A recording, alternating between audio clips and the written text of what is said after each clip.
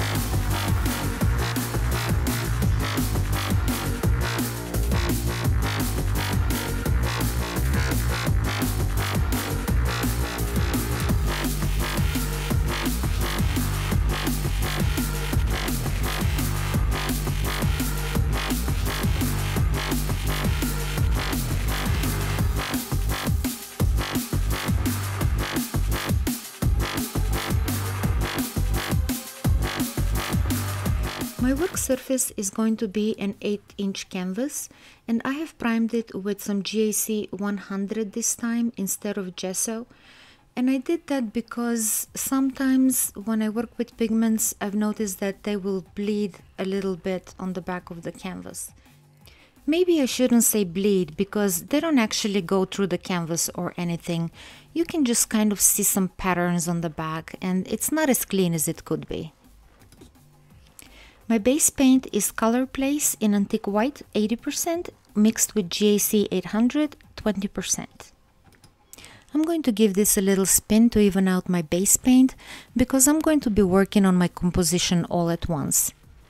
PLUTO has some color here on this side and then a little heart on this one, so I want to make sure that I can really balance this out and capture that cute little heart on the side.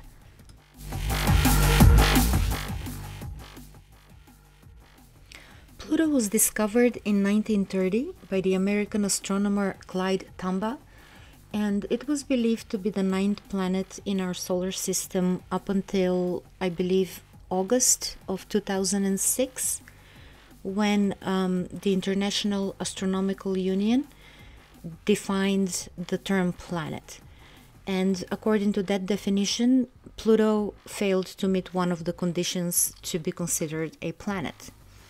So the three conditions are that the object must be in orbit around the Sun, 2, the object must be massive enough to be rounded by its own gravity, and 3, it must have cleared the neighborhood around its orbit.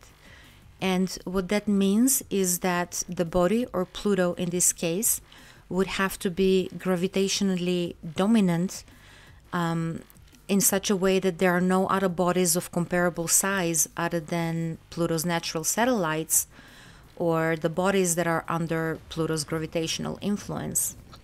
So PLUTO did not meet this condition, and therefore it was deemed to not be a planet. Instead, PLUTO and bodies like PLUTO that meet the criteria 1 and 2 but not 3 would be called dwarf planets. In mythology, PLUTO is the god of the underworld. In astrology, it is the ruler of Scorpio, and it represents the subconscious forces, and it rules with everything that is hidden below the surface. It forces a person to look inside and confront their darkest fears. And if they're able to face those fears, their life becomes transformed and enriched. For that kind of transformation to take place, something has to be first destroyed and then rebuilt. And that can be quite the unpleasant experience for a lot of people. But those who do decide to confront their fears on their own and to undergo those changes and challenges, then they experience a profound inner growth.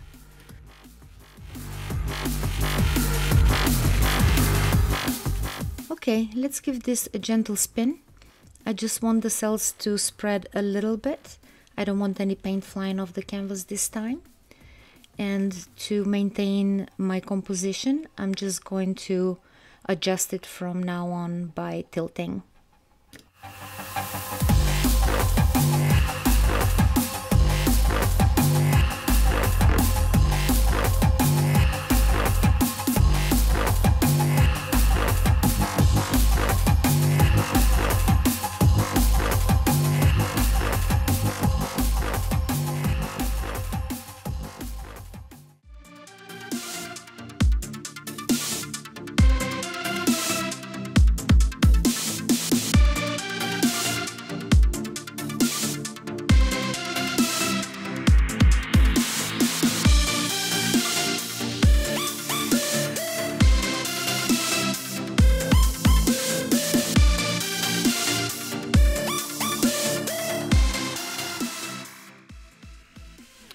And that's it for this video.